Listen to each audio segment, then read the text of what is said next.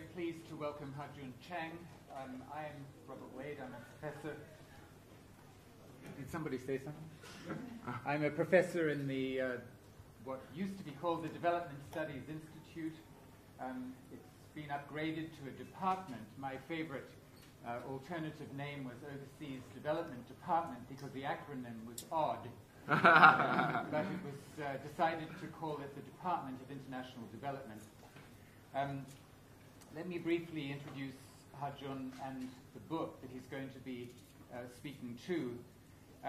Ha-Joon was educated in Korea at high school and undergraduate economics at Seoul National University.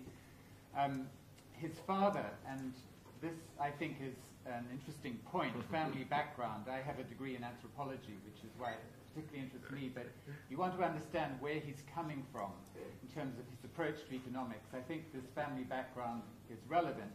His father was a senior civil servant in the Korean Ministry of Finance during the Park Chung-hee regime up to 1979 when Park was assassinated, but those were the critical decades of Korea's development. He then became, the father that is, then became head of the government housing bank. He was then kicked out by the incoming military government. He then became an MP, and for a short time he was Minister of Industry. So that's the kind of household that Ha-Joon grew up in. Ha-Joon came to Cambridge in 1986 to do a master's in economics, then a PhD in economics. And he joined the faculty of economics at Cambridge in 1990, where he has remained ever since. He is the author of a great many scientific papers, and just let me hold up a recent new book in which he has a very good paper. It's called Towards New Developmentalism, and it's a set of essays about new thinking in development economics, development studies. The subtitle is Market as Means Rather Than Master, which is very much the subject that Ha-Joon writes about. I have an essay in here too, by the way. The title, just to remind you, is Towards New Developmentalism by Kahn and Christensen. However, in addition to Ha-Joon's many scientific papers, he has written several what you could call popular and articulate books about development issues, titles like Kicking Away the Ladder and Bad Samaritans. These were very good books, but the book that we're launching tonight is a real tour de force. It has the rare quality of being very entertainingly and articulately written while covering a vast scope, a magisterial scope, including some of the hottest issues of our time, going well beyond issues of development. One exception to that I have to note, and perhaps we'll come back to this, is anything much to do with environmental constraints or climate change. I plead guilty. Yeah. But we will come back to that, I'm sure. So the book is launched at a time when few people are now aggressively, as they were, championing neoliberal economics, but there remains a very strong inertial momentum. I've just come back from the World Bank doing research on new thinking in development economics. At least that's what I thought I was going to do research on, because the chief economist of the bank since 2007 is Justin Lin, a Chinese national, the first ever non-G7 chief economist of the World Bank.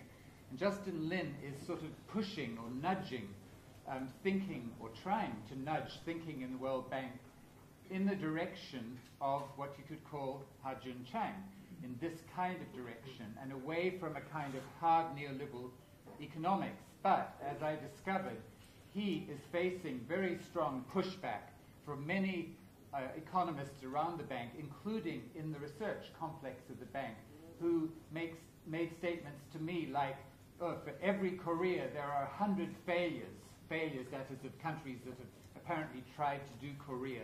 So obviously we, the bank, cannot endorse anything that the Koreans did. That's the kind of what you have to call stupid thinking that continues to prevail as a kind of inertial momentum. People are very, very anxious about rethinking settled opinions.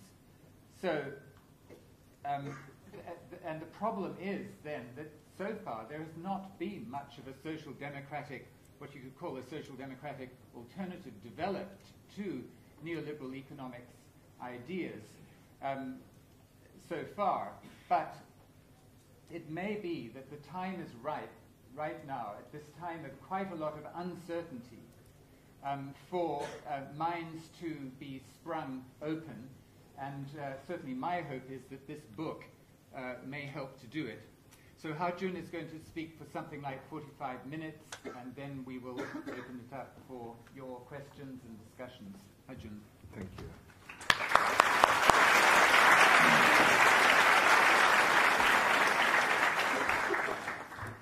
Well, thank you, Robert, for that kind introduction.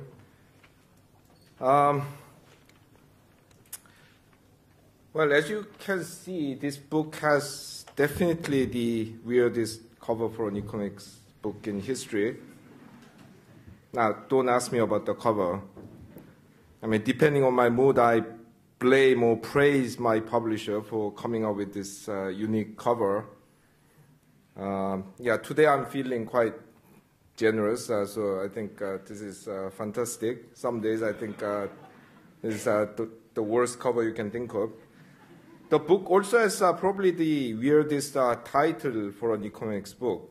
I mean, there I use the word probably rather than definitely, because there could be some other book which has even weirder title.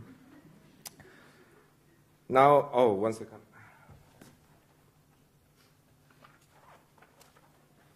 Why 23 things? Well, some people thought it was because of this guy. Where is he? Yes. Michael Jordan, the legendary American basketball player. Well, actually, I don't watch basketball. I'm a big fan of baseball, but basketball, I didn't even know that Jordan's number was 23. Others thought I was into the so-called 23 enigma in numerology, where all important events are somehow connected to number 23. Don't ask me how. As apparently argued in the Illuminatus trilogy and the movie The Number 23. Well, actually, I've never heard of this 23 enigma before, so count that out.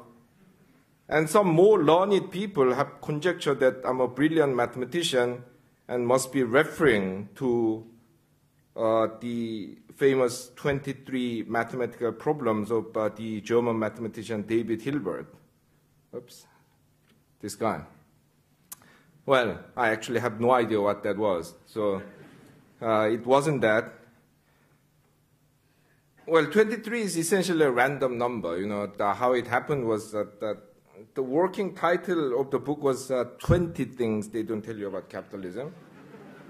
But one day I was having coffee with my literary agent, Ivan Mulcahy, in the cafe at Pole on top of Paddington Station. We were talking about the book, and at one point, without any prompting, we looked at each other and said, 20 things, that's a bit boring, isn't it?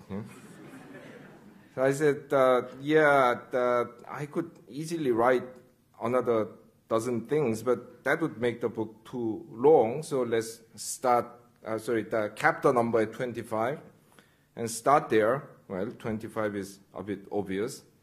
I don't like even numbers. 21, too close to 20. So that left 23, huh?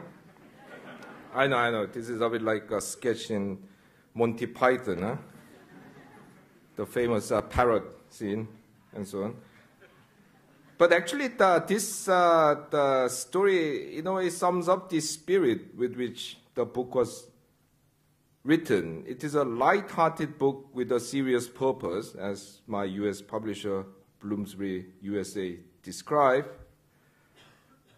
And I mean, in a way, it's quite weird. I mean, one book review in the Prospect magazine described my book as the general theory rewritten by Borges, the Argentinian writer.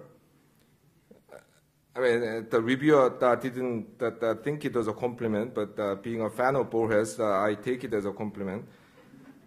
So, I mean, there is that quirky, playful side to it, but it talks about very serious issues in a very serious way. Huh? Okay, so now, as Monty Python used to say it, for something completely different. Well, basically, the book will tell you that a lot of things that you thought you knew about capitalism are at best partial truth and at worst downright myth. Yeah? So, for example, these are the guys from Cat in the Hat. Probably you have forgotten about it because the last time you read it, you were 7. Well, thing 1 says there is no such thing as a free market. Now, that's weird because you say, well, we may or may not like the free market, but we know what it is. Yeah? At least when we see one, we know what it is, don't we? Yeah? Well, actually, we don't. Huh?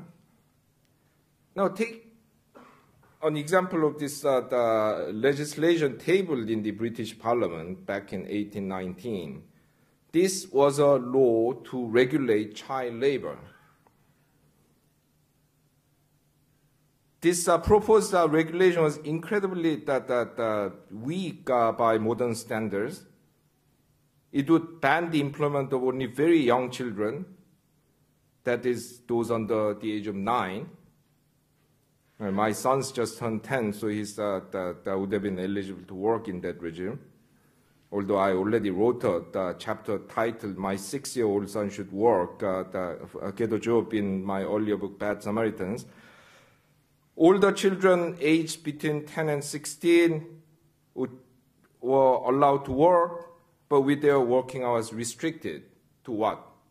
Well, only 12 hours. Yeah? The new rules only apply to cotton factories, which are recognized to be exceptionally hazardous to workers' health. So you'd say, well, what kind of regulation is this? This is a joke. But even that was met by a very stiff opposition by free marketeers who argued, well, essentially these children want and need to work, and these factory owners want to employ them. What is your problem? Yeah? You know, freedom of contract is foundation of free market. Yeah? Today, even the most enthusiastic supporters of free market policies, at least in the rich countries, would want to bring back child labor to liberalize labor market. Yeah? Well, at least I haven't met one who says it openly.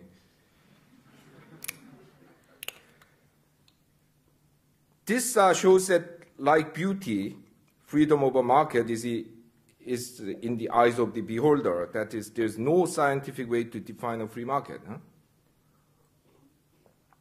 So what is a free market that to some people may be seen as market riddled with regulation? Huh? The point is that like those kung fu masters you see in movies, huh? I mean, these guys are actually flying on piano wires, but they don't show it. So you think they are really flying. Yeah? Like those guys, all markets are propped up by numerous regulations on what can be sold and bought, who can sell and buy them, and how the exchange may be conducted. Yeah? And I'm not talking about heavy things like slaves, yeah? The child labor. Yeah? Do you think that you can take a bag of shares of your company to London Stock Exchange and sell them, but outside the exchange building? No.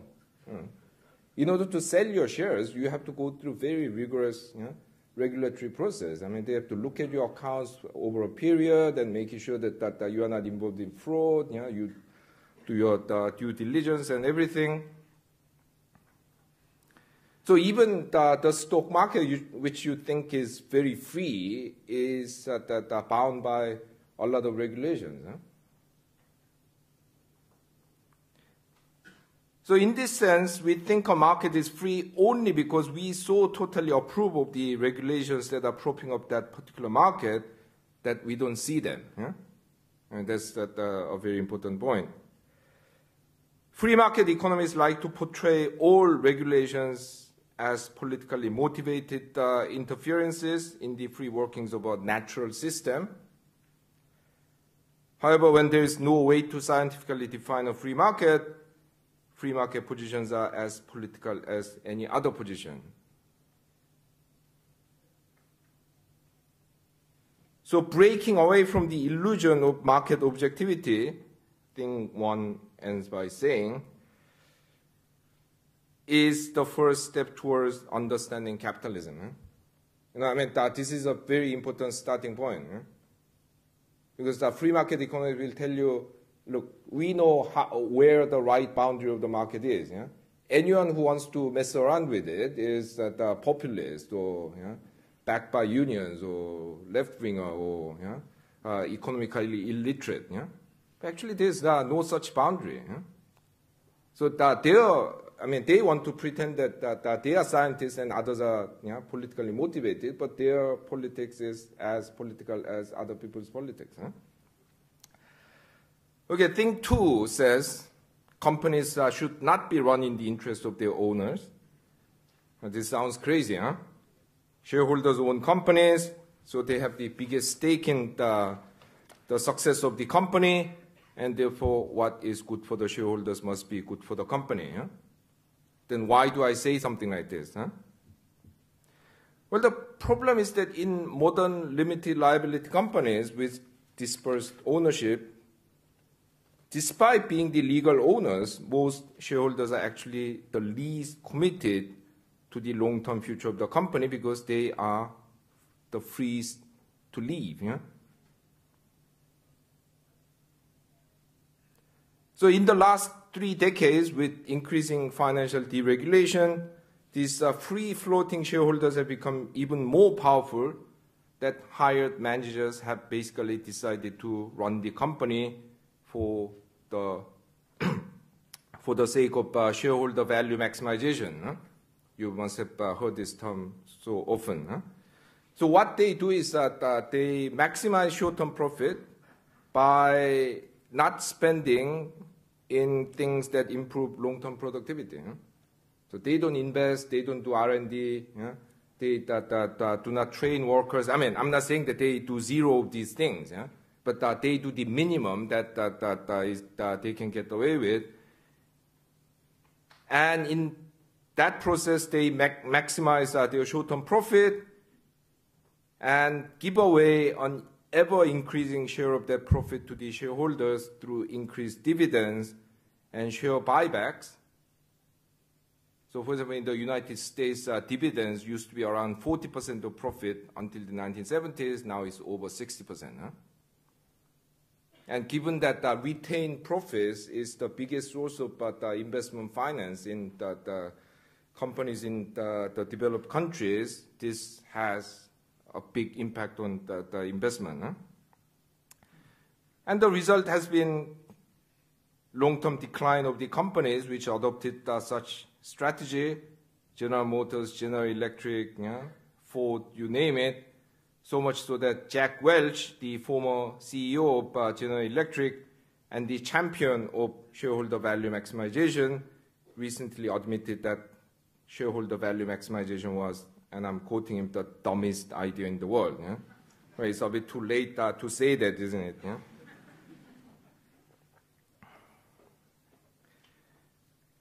Well, as for thing 3, what do I mean by this? Most people in rich countries are paid more than they should be. Well, we have been told by free market economists that people are paid what they are worth So we should not complain about pay differentials and income inequality. Because if someone's paid 95 million pounds a year, he must be worth it. Otherwise, the market wouldn't tolerate. Now, leave that end aside for the moment. This has also made us think that, well, all those poor people in poor countries, they must be poor because they are not very productive. They are not worth very much. But as I do in the book, take the case of two bus drivers. I named them Ram, an Indian guy from Rajasthan, driving bus in New Delhi, and another guy is called Sven. He is a Swedish guy driving bus in Stockholm. Sven gets paid about 50 times what Ram does. But is it because Sven is a driver who drives 50 times better? Well, I'm not sure whether it is physically possible that someone drives 50 times better than someone else, unless you are comparing Lewis Hamilton or Michael Schumacher with me. But actually, when you think about it, if anything, Ram will be the better driver. And this picture will show you why. Every minute of his driving, he has to dodge the cow, dodge the rickshaw, dodge the children, dodge the bicycle stacked 3 meters high with the crates. He has to be very good. Whereas Sven, he can, except for a few drunken drivers on Saturday night, he can basically do his job as far as he can drive straight because he drives in a city like this. So how come a guy who's actually a much better driver gets paid 1/50, 2% of another guy who is essentially doing the same job with less skill? How is this possible? Well, this is possible only because of, let me put it bluntly, that protectionism, that is immigration control. And if you actually totally freed immigration, 80, maybe even 90% of the workforce in the rich countries can be and will be displaced. And I'm not just talking about bus drivers and cleaners. There are millions of bankers, engineers, and medical doctors waiting out there in China, Nigeria, and Brazil that can replace their counterparts in the United States, Japan, and Britain. Why not? Well, after all, I replaced a British economist. Now, I'm not advocating a full liberalization of immigration. Even as an immigrant, I know that that is not possible or desirable. But if they are to be consistent, free market economists should actually advocate it. But very few free market economists even see that. I mean, T.N. Srinivasan is probably the only exception. Vince Cable once said something half like that, but I mean, other free market economists are not even aware that what they are saying about free trade and that the free movement of people are contradictory. Once again, the fact that very few free market economists that actually do this proves my earlier point that markets are fundamentally political constructs. There's nothing in economics which says that British immigration per year should be 50,000 or 100,000. No, it's not determined by economics. Now, the flip side of this story is that poor countries are poor not because of the poor people, but because of the rich people of those countries. When you meet rich people from poor countries, they'll tell you, if you would listen, how their countries are dragged down by all those useless people who are lazy, ignorant, and unenterprising. But actually, what they don't realize is that their countries are poor because of themselves, not because of their poor people, because most poor people in poor countries can hold their own against the rich country counterparts. Actually, many of them are more skilled, like our RAM. Yeah? But the rich in poor countries cannot actually do that. Huh? So it is that if I put it that way, their failure to pull the rest of the country up, rather than their poor pulling the rest of the country down, that is making poor countries poor. Okay, so that now leaves the rich in the rich countries. Can they pat themselves on the back and tell us that, well, we truly deserve what we earn? Well, I don't think so. Because what these people don't often realize is that their high productivity critically depends on the fact that they were born into, or at least migrated to, societies with advanced technologies, well-organized firms, good institutions, and high-quality physical infrastructure. And most of these are things that have been collectively accumulated over time and not something those individuals have created themselves. Yeah? Warren Buffett, the famous American financial investor, once put it beautifully in an interview. He said, look, I'm rich only because I happen to have been born in the United States. Yeah? Drop me in the middle of Bangladesh. Yeah? I'll be a struggling farmer. I'm not very good at farming. Yeah? So I'll be rubbish. Yeah?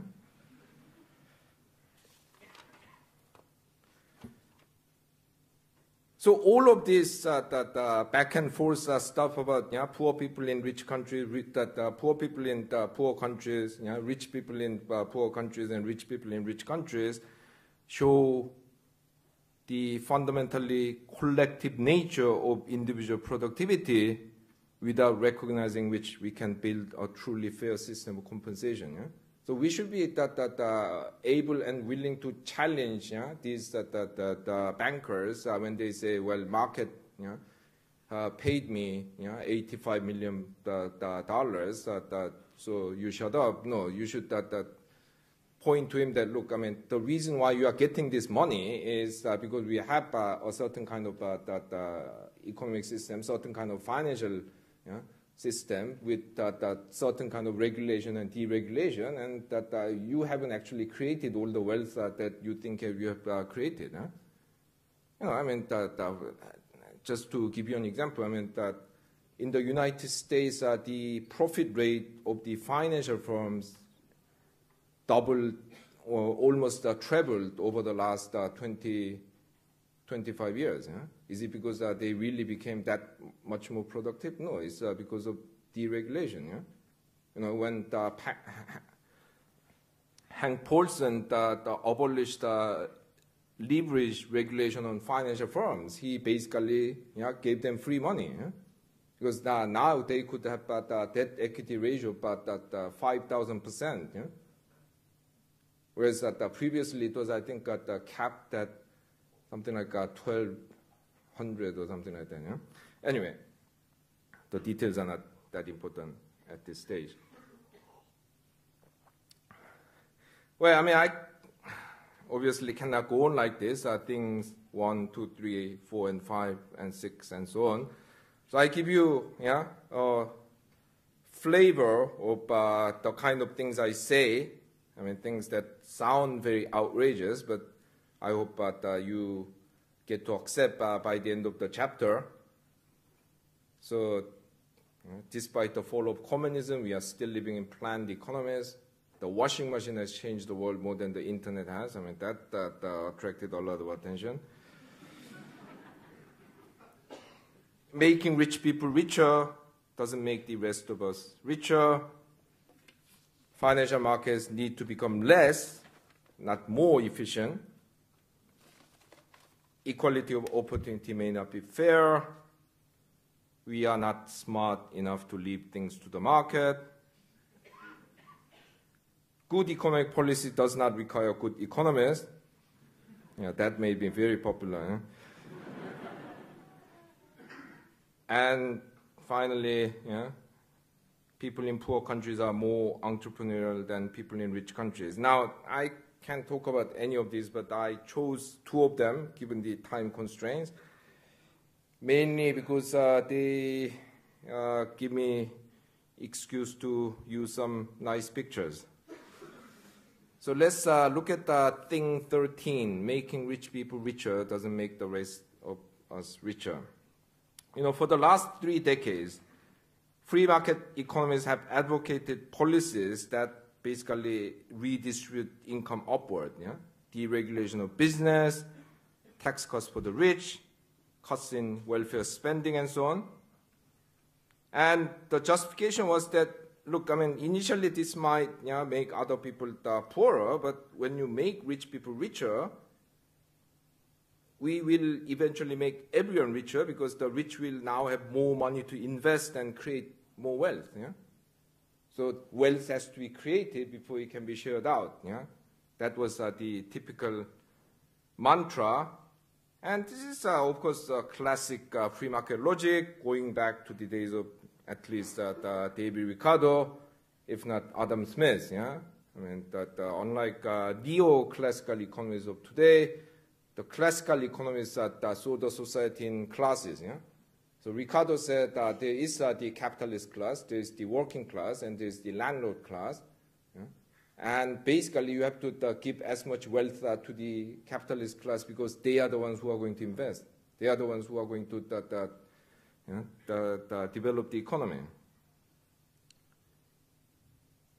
So the logic is that investable surplus needs to be concentrated in the hands of the investor, in this case the capitalist class, and that's the way to maximize investment and therefore growth. Now the interesting thing is that this is exactly the logic behind the agricultural collectivization implemented by Joseph Stalin. Well, the logic was that given that most of the economic surplus in the Soviet Union in the 1920s was in the agriculture sector, which invested very little of it because most of these people are so close to subsistence, if they produce a bit more surplus, they just ate it up. Or there were some the rich farmers who basically used it in the conspicuous consumption. So the logic said that we need to take this surplus away from the agriculture sector through collectivization, so that the government basically controls the agriculture sector and concentrate this the extracted surplus in the hands of the investor, in this case the Gosplan, the Central Planning Authority. Now typically it wasn't actually his idea. It was an idea devised by this brilliant economist who is now almost forgotten, Yevgeny Preobrazhensky. Preobrazhensky was the leading economist of the left wing of the Soviet Communist Party. Initially, Stalin, who was on the right wing of the party, argued against this idea and drove Preobrazhensky into exile in 1927. But upon becoming the sole dictator in the following year, Stalin took up the idea and went for agricultural collectivization.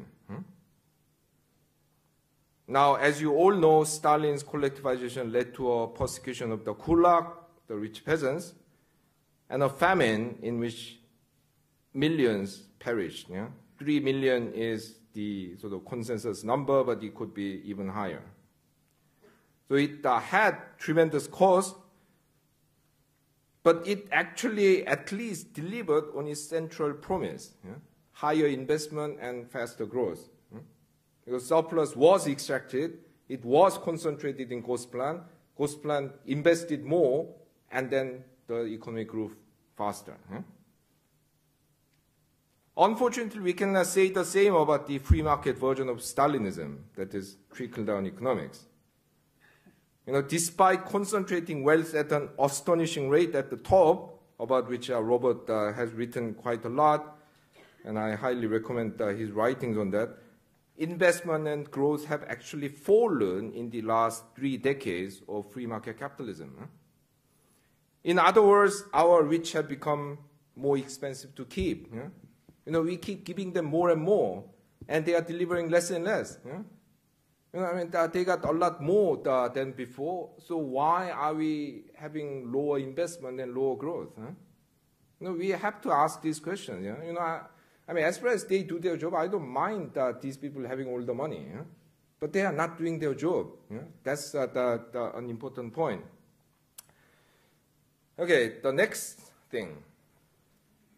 People in poor countries are more entrepreneurial than people in rich countries. This guy once famously said that the problem with the French is that they don't have the word for entrepreneurship. Right? He should have paid a bit more attention in his French class.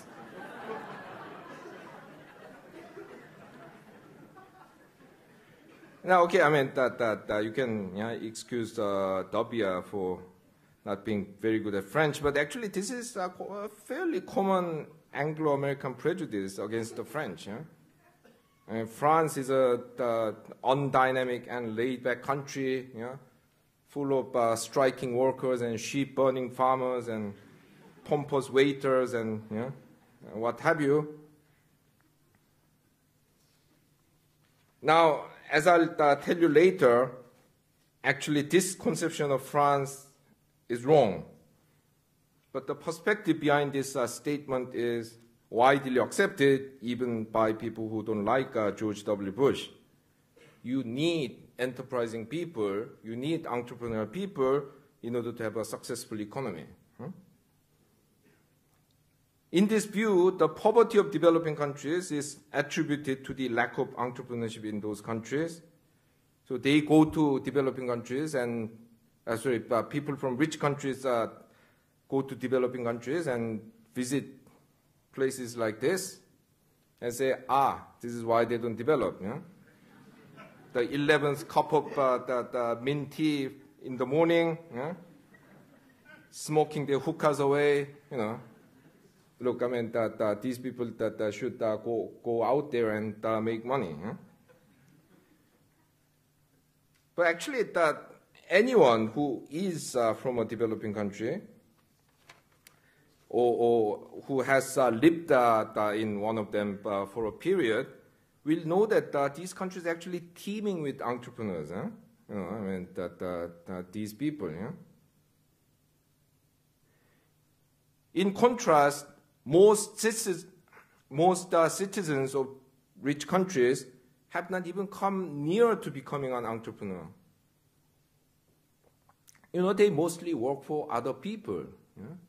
They mostly work for companies which hire tens of thousands of people doing highly specialized and narrowly specified jobs, and in the process realizing someone else's entrepreneurial vision. Whereas all these people in the markets of Indonesia and Nigeria, which are what you are seeing there, are entrepreneurs.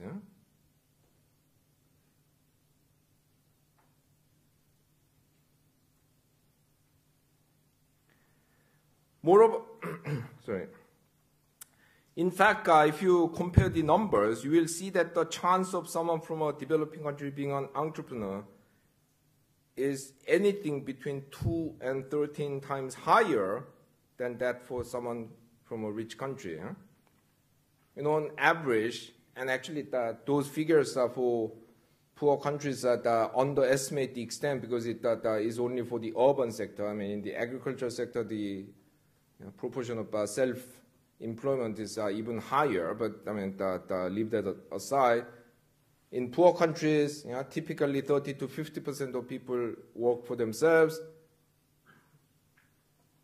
In the rich countries, the ratio is less than half that, quarter that, and actually in some countries it's even lower. And actually you see there that the US is one of the least entrepreneurial country in the sense that the proportion of people who are entrepreneurs are much lower than in other developed countries, not to speak of countries like Ghana, Bangladesh, and Benin. France does marginally better. So, this was, the WS comment was a classic case of the pot calling the kettle black. Yeah? The difference between France and the United States is actually not as great as he thinks. Yeah? Moreover, the entrepreneurial skills of developing country entrepreneurs are tested to the limit because things go wrong all the time. Yeah? You know, the delivery doesn't arrive because of, I don't know, because the truck broke down because of a pothole in the road. Yeah? I mean, the customs wouldn't clear your imports. Yeah? You know, electricity is down again. Yeah? The petty bureaucrats that are inventing new rules to extract bribes. Yeah? You know, you really have to be quick on your feet to deal with these situations. So how come, I mean, that all these people, yeah, trying to realize the entrepreneurial vision with their skills are tested to the limit, how come they remain poor? Hmm? And my argument is that this is essentially because entrepreneurship is not an individualistic endeavor anymore, if it ever was. Yeah? We need a whole host of collective institutions to channel entrepreneurial energy into the right kind of high productivity activities. Yeah? The scientific infrastructure, the corporate institutions, the legal system, the financial system, and so on.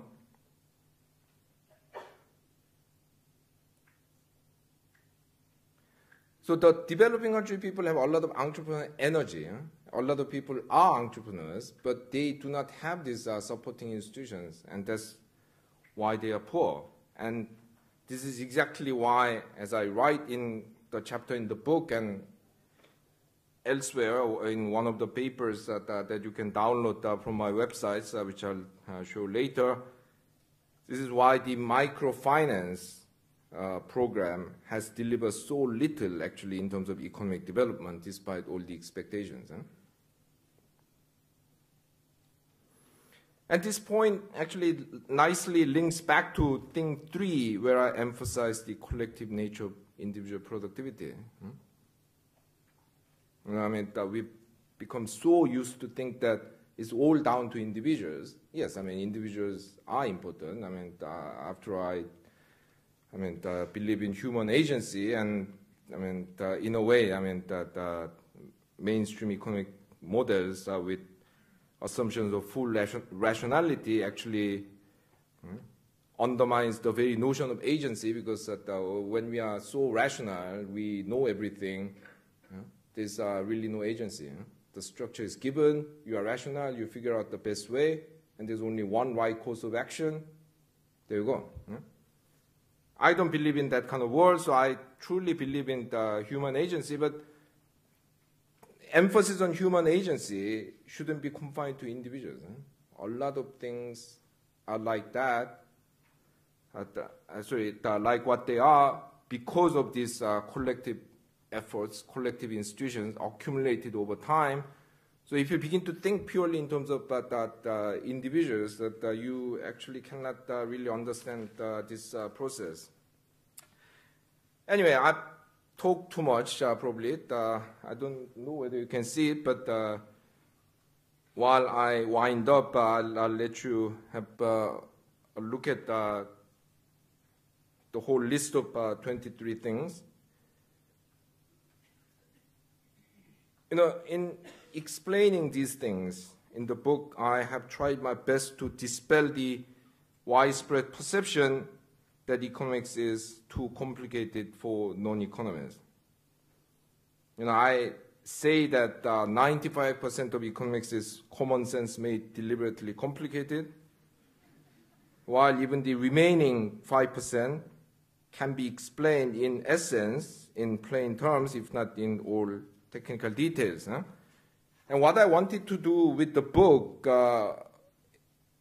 is to equip my readers with some fundamental economic reasoning and some basic but often misunderstood facts about capitalism, so that they can better exercise what I call in the book active economic citizenship and demand right courses of action from our policymakers and business leaders be it in relation to financial reform, inflation, welfare state, or development policy.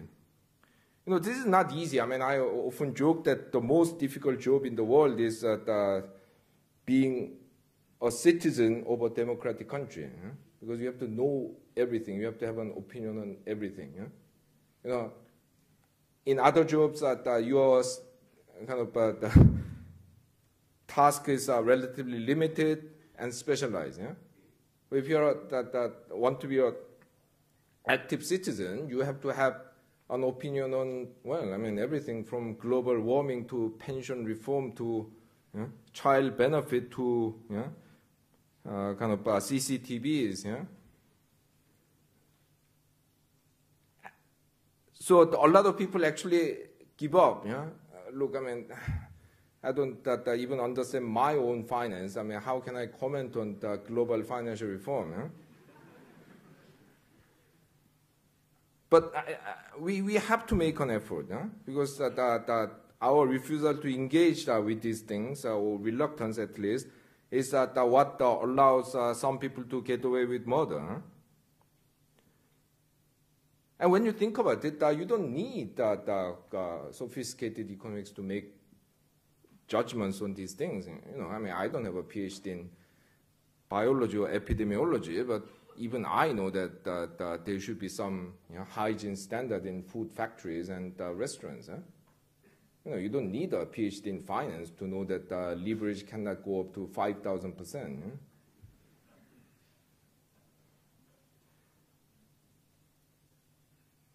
Anyway, so it's my sincere hope that this book encourages people who normally not read economics and think economics is someone else's thing to get interested and develop the understanding.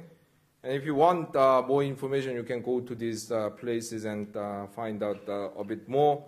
But I'll wind up so that we can have time for discussion. Thank you.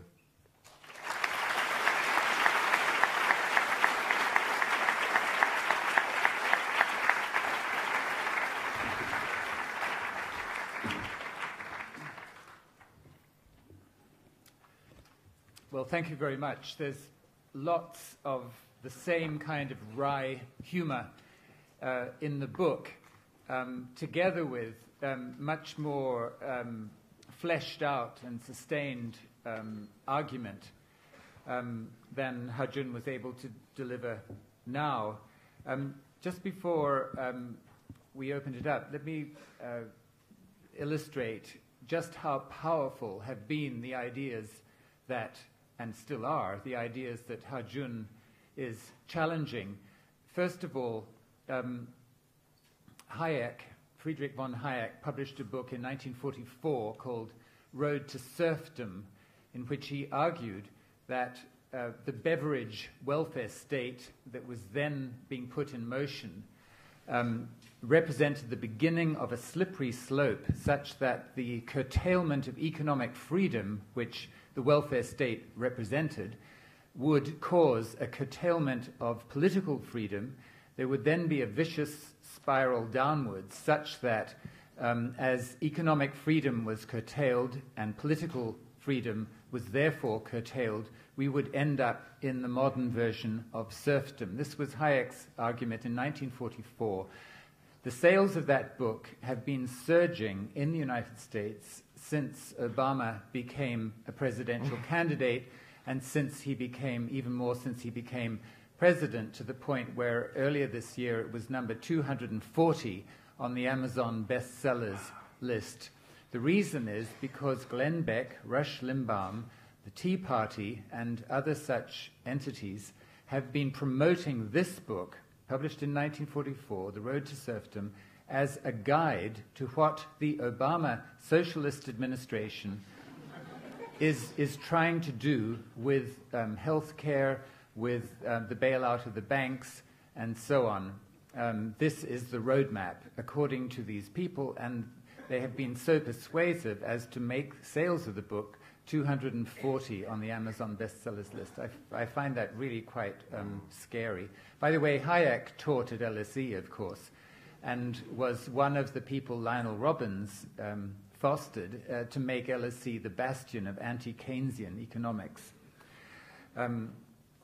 Second point, my friend Rafi Kaplinsky was having dinner with the permanent secretary of the Department of International Development some years ago, quite some years ago, and Rafi mentioned to the permanent secretary that if he went across, he was then at the Institute of Development Studies, University of Sussex, a colleague of mine, if he went across the road and joined a firm that he'd been consulting for, he could double his salary just like that.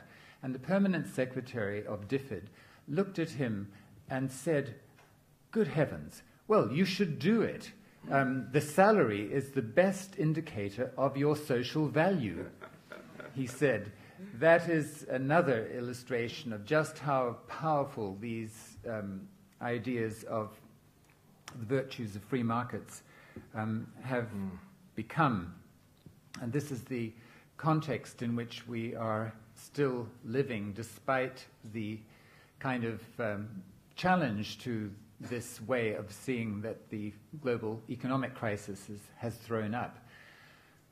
So with that, let me remind you that there's a glaring hole in the book. He doesn't talk anything about environment or climate change, and maybe somebody would like to press him on that point. So let's take 3 questions at a time, and I'll begin right up at the back. So are you all right with 3 questions? Yeah. Yeah. Right up at the back. Hi there, Stephen Whitehead from the New Economics Foundation. From the New Economics Foundation. That's right. Yeah. Mm-hmm. So it's the arguments that you've made open up a really interesting intellectual space for governments to do more to try and control markets. But you haven't really talked at this stage about what they should do. And I wondered if you had any, and it's always a difficult question, any policies, prescriptions that the UK government can undertake now to try and control financial markets to improve well-being. Okay. There was somebody else in the gallery. Yes.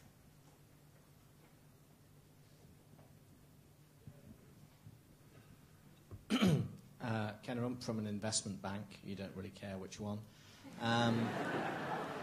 The question was... We know it's not Lehman Brothers. The question was really related to your one about Korea versus the many failures. What are the lessons from Korea's development that can be made, if any? Because it seems to me that the idea of the importance of institutions and governance isn't completely novel in development thinking. Okay, and last one in the gallery, and then we'll come down. Yes. Hello. Yeah. Hi. My name is Usman. I'm from SOAS. I'm a student of politics, and of all the points that I saw, I was really hoping you'd bring this up. Number 4. The washing machine has changed the world more than the internet. Right, yeah. I'm actually fascinated to know exactly how do you come to that conclusion. Okay, over to you. Right. Yeah, I do make quite a few concrete proposals throughout the book, and also summarize them in the concluding chapter, so you can read those and get the details. But yeah, basically in the British case, I see that the task is to restore balances. Balances between the state and market, balances between the finance and industry, balances between finance and the real economy, and balances between the finance and services.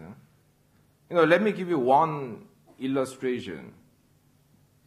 The ratio between the total value of financial assets in the world economy and world output. Of course, these two are kind of different figures, so I'm not saying that they can be directly compared, but used to be like 1.2 in the early 1970s.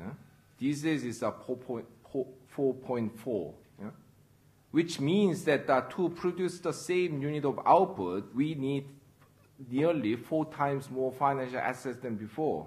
Why?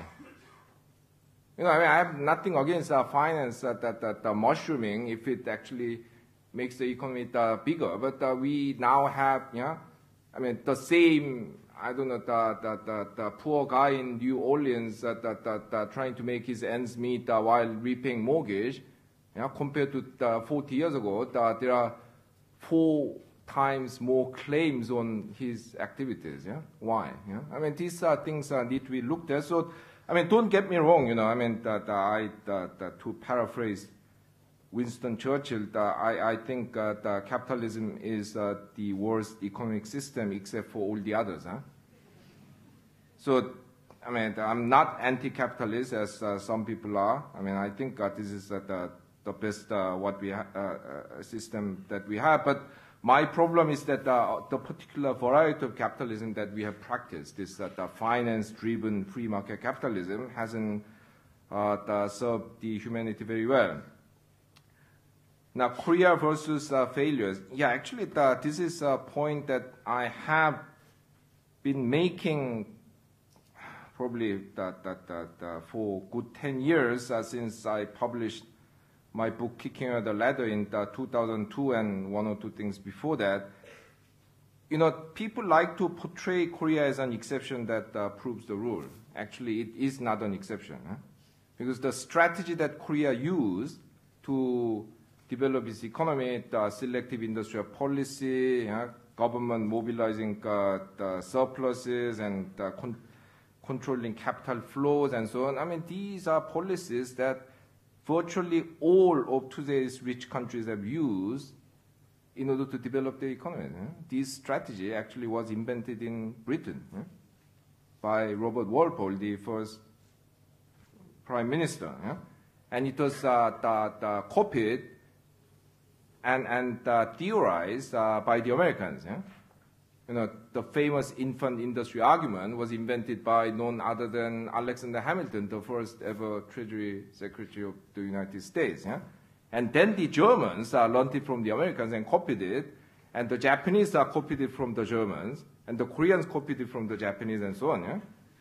So yes, I mean that when people say, for every Korea there are 100 failures, I ask that these people then, how do you explain all these other 30 countries that have become rich are essentially using the same policies? I mean, same not in exact form, but in terms of the spirit, that is, you need to nurture and protect your young industries when you are a backward economy.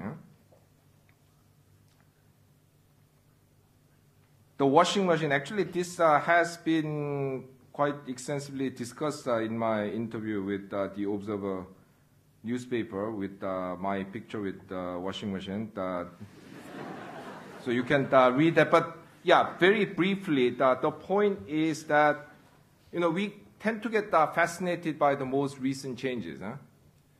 Yeah, and the internet revolution is happening now. It has changed a lot of things, but when you think through it, actually it has changed mainly our leisure life. I mean, in terms of work life, actually there's very little evidence that the internet has increased productivity. And actually it has made, at least in offices, shirking very easy. I do that. I watch my favorite sports broadcast in my office. I read newspapers.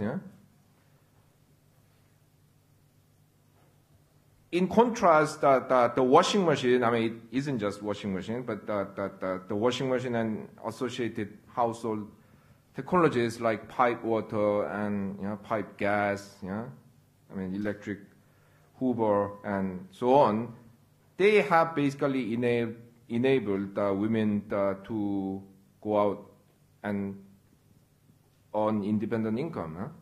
And this has changed a whole host of things. The power relationship within the household, the number of children we have, the timing of the children that we have, and I mean the abolishment of profession like domestic servants. I mean say you go to Egypt, something like 10% of population is hired as domestic servant. You go to Sweden, the ratio is 0.005%. Yeah? So put together, these are the really monumental changes. I'm not saying that internet that in the end may, I mean, even in the future that may not change things as much as the washing machine has, but at least so far, the evidence is pretty limited. And even in terms of sheer speed, I mean, internet has the other revolutionary features like the search capability and ability to send pictures and so on. But in terms of pure speed, it isn't actually that revolutionary. The real revolution was when they laid the cable under the Atlantic to send telegraph. Before that, it used to take like if you are really lucky, 2.5 weeks to send a message across the Atlantic. With the telegraph, the time was reduced to what, 20 minutes, 30 minutes? This is a reduction in the order of 2,000-3,000 times. The internet has reduced the speed from what, the 30 seconds that takes on fax machine to, say, 3 seconds. It's actually not that revolutionary. Internet gets a lot of press because people who write about these things have benefited a lot from it. I did. I mean, I wrote a whole book with my friend Eileen Grable, who teaches in Colorado, Denver, Colorado, with just one face-to-face meeting. Everything else was done on the internet. So for someone like me, my work life has been transformed. But does it mean that actually it has had big social impact? Maybe. Does it mean that it has had a huge economic impact? I don't think so. So, well, I mean, if you are intrigued, please read the book. Just a qualification on your argument that you're critical of a particular type of capitalism, finance-driven capitalism, but a distinction has to be made between at least two types of finance capitalism. In the Belle Epoque, around the turn of the 20th century, financiers, the big financiers, were very powerful, and they were sitting on the boards of the big oligopolies that were driving the new mass production industries.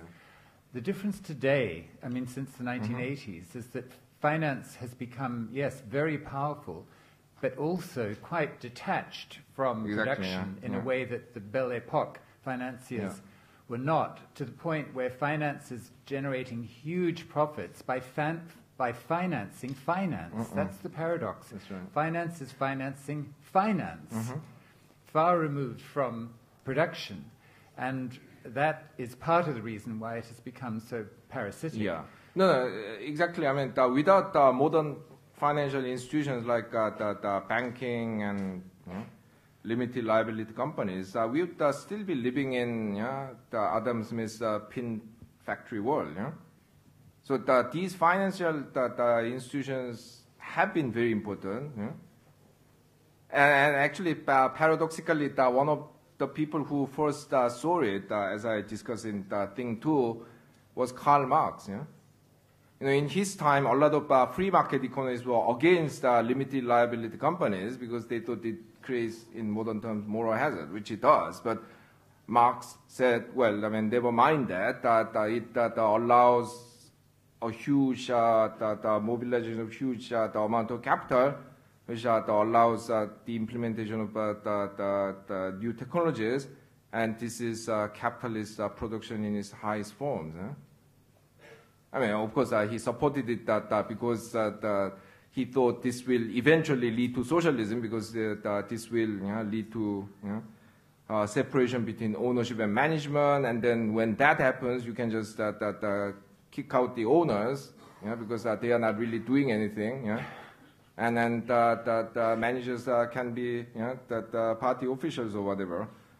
So he had a hidden agenda, but he was able to see how these institutions are doing very powerful, positive things. Unfortunately, as Robert put it very well, I mean, now is finance for its own sake.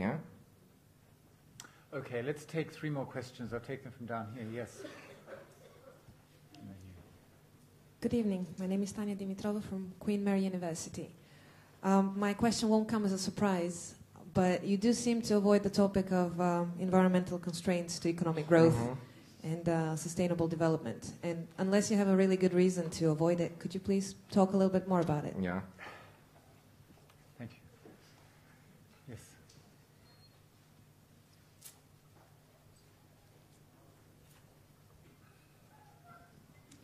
Good evening. I'm from LSE. I want to Moldova, I think. Yes. I want to go back to the washing machine question and kind of say that I come from a country that has managed to overturn the government through Twitter overnight with, more than 20,000 people coming up. This is Moldova? Yes. Yeah. So I was just wondering, because in the book you just talk about internet as email connection or connectivity, but you don't really touch upon information and getting people to motivated to or mobilized. And my second thing is thing 2 and 3 and 13 are very based on kind of a relative approach, global versus local. And I was wondering, you say in the book what actions should be taken, but you don't mention by who, and I was wondering if you could elaborate on that a little bit. No, I'm not sure whether I understand the question. I mean, global versus local. So for example... Use the mic. For example, the driver, right? That's in terms of mobility and should be... It's an approach to economics rather than local economics, global economics.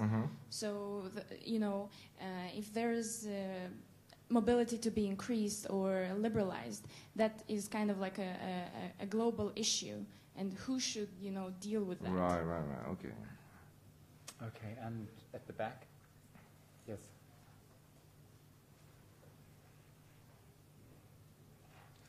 Hi there. You said early on in your talk Can you just identify yourself? My name's Liam. That's as much you said in your speech about your book that you wish the rich would do their jobs. In that case, you wouldn't have so much of a problem with them, as you no doubt are aware that most financing of entrepreneurial and business activity takes place through banks and central banks.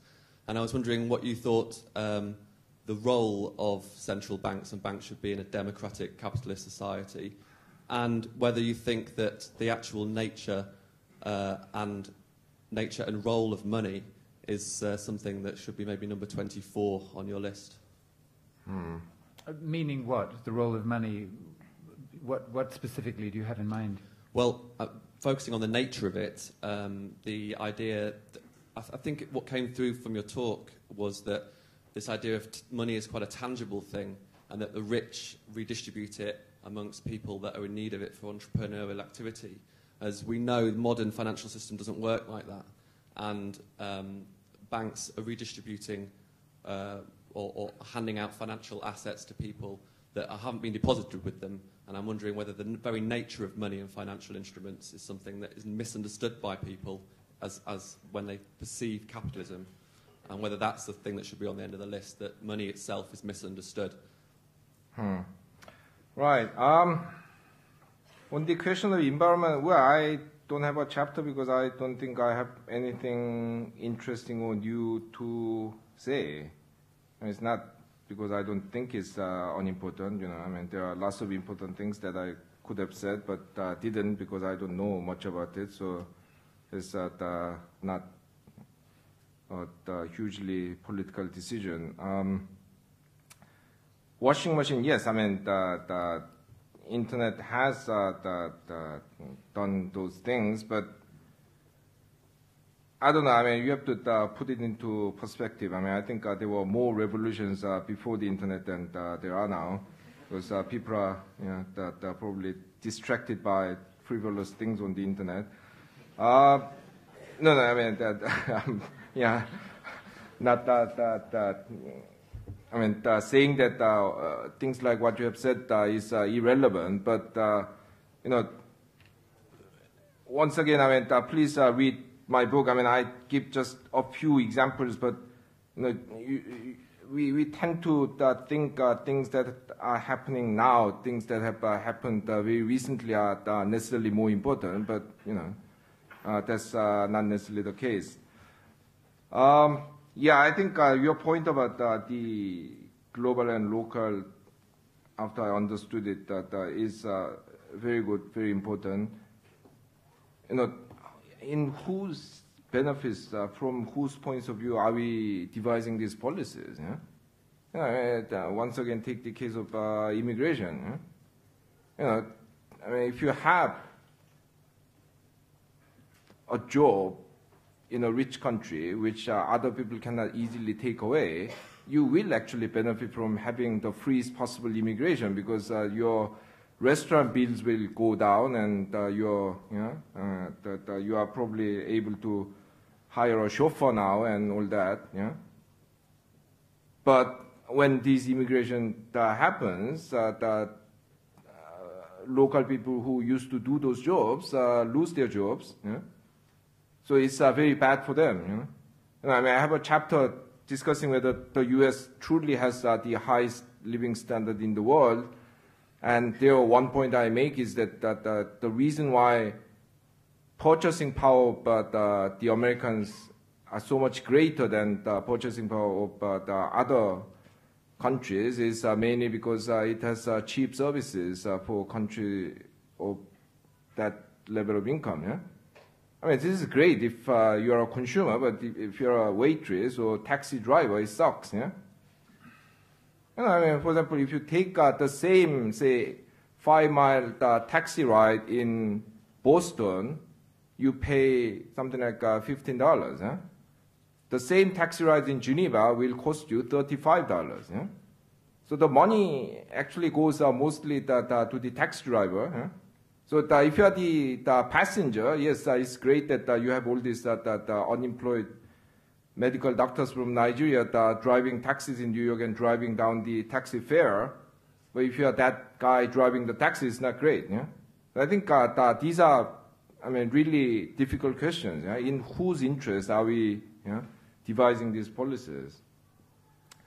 Central bank, yes. I believe that central banks should be politically controlled. This idea of central bank independence I find very problematic, because there's this presumption that central bankers are politically neutral technocrats. No, they are not. They are by nature kind of in favor of the financial industry. So when you leave these people independent, they'll do policies that are inherently favorable to finance at the cost of jobs and growth. So you have to control these people. The one brilliant thing that the neoliberals have pulled off is to convince the world that every important decision should be taken out of democracy. So give it to independent central bank. The World Bank has been advocating independent revenue agency, independent industry regulators. Why do you then have democracy? So the central bank the independence should be put in that context. If you give independence to these unelected technocrats, you are handing them the power that cannot be controlled by your democratic institutions, and you have reduced the importance of your democracy by so much. On the question of nature of money, I have nothing intelligent to say. So let's leave it there. But when I use the expression money, I don't necessarily mean money in the economic sense. You could say that I'm talking about surplus and income and so on. So when I say money, I don't necessarily mean money in the strict sense. On the subject of central banks and banking, let me just mention two excellent films that are just about to come out. The first one is called The Flaw, as in F-L-A-W rather than F-L-O-O-R, The Flaw, which takes its title from Alan Greenspan's testimony to Congress, in which he admitted he had discovered a flaw in his ideology.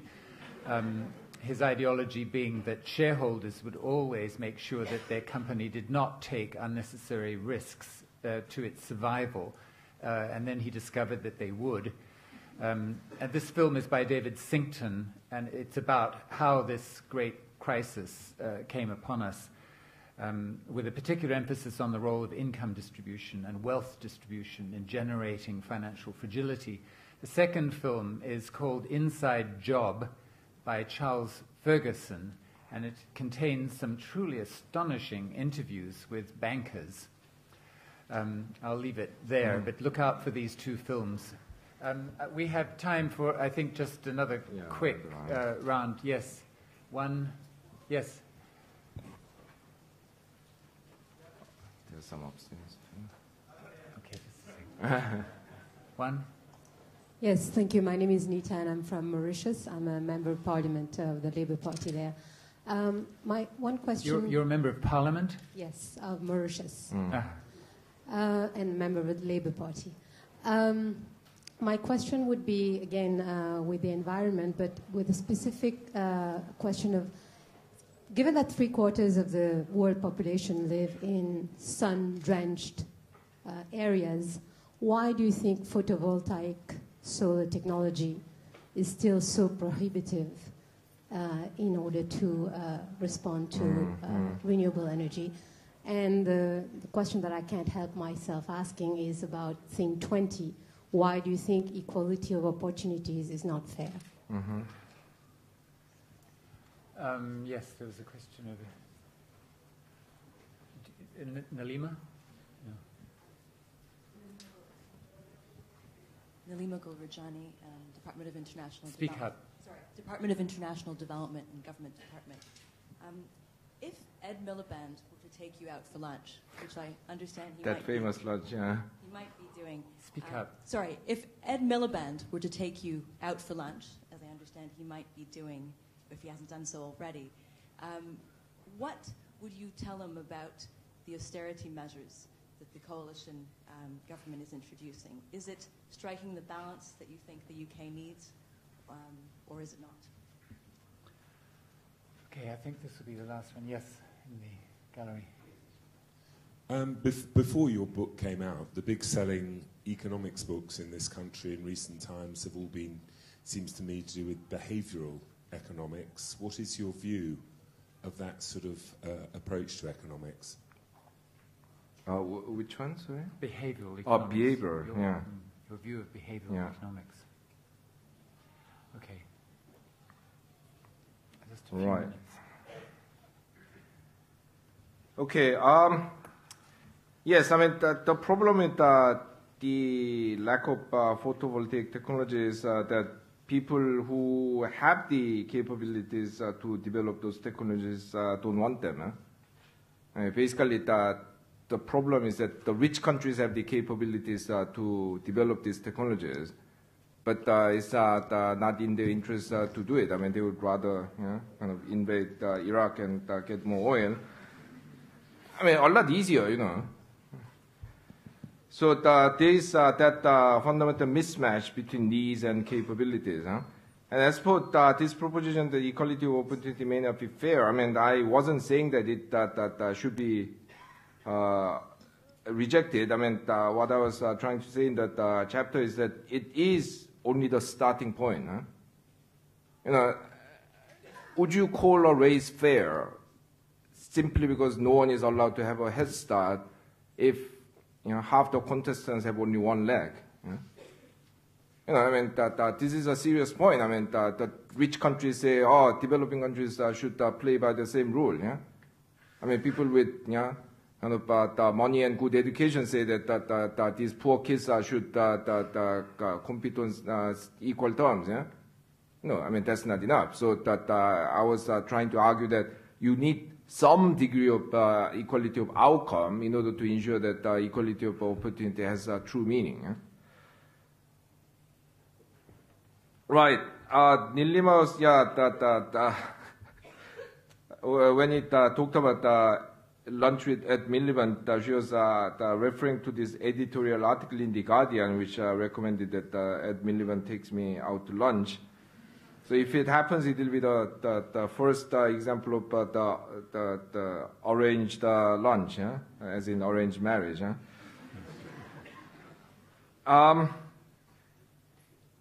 Well, without assuming anything about the lunch, yes, I think this austerity plan of the conservative government is wrong in so many ways. First of all, the origins. I was listening to Ian Duncan Smith on radio yesterday. He was talking as if that this deficit was created by the Labour Party throwing money center, left, and right. No, this was mainly created by the banking crisis. So that they, first of all, got the diagnosis wrong, and secondly, they keep talking about that devising a fairer system, but that people have caused this accident that should bear the blunt of the bulk of the burden, whereas in coming up with this bank levy, that they surprised the bankers by coming up with a figure that was considered too low even by the bankers. And in macroeconomic terms, if you cut your deficit too far too quickly, you are going to push your economy into recession again. This is why when Spain a few months ago announced this austerity plan, Moody's immediately downgraded its credit rating, because they knew that if you cut the deficit in that kind of way, you are going to push the economy back into recession. But one thing I don't understand in this debate is, why are people so obsessed with dates? Dates do not have any meaning in economics. Why do you need to cut it in half by 2014 or cut it by 70% by 2015? If you have economic reasoning, you should say things like, we will cut this much, but may stop if the economy takes a downturn, if the manufacturing production index falls below this. You have to use indicators that have economic meaning. 2013, 2014 doesn't have any meaning. This is a death by number. So and then on top of that, the coalition has this agenda to roll back the welfare state, which I do not agree with, because I argue in thing 21 that the welfare state is the bankruptcy law of the workers, and we need that actually to encourage the workers to take the initiative and risk. So yes, where do I stop? Okay, I'll stop there. Behavioral economics, yes, I actually talk about Herbert Simon, the father of behavioral economics, a lot in my book. So I'm favorably inclined to that school, but there are many different types of behavioral economics, and if you are talking about those things that we saw in more popular kind of economics books recently, I'm not entirely sure whether I like it, but there's a great book written by University of Michigan psychology professor called Free Market Madness, and he actually has a lot of very interesting behavioral research backing up his argument, analyzing how market behaviors can be very irrational and so on. What's his name? It's in the book, in my book. I forgot. Well, another reason to buy the book, huh? And what is the title then? Free Market Madness. Free Market Madness. Okay. Okay, so I'll stop there. Thank you. Okay.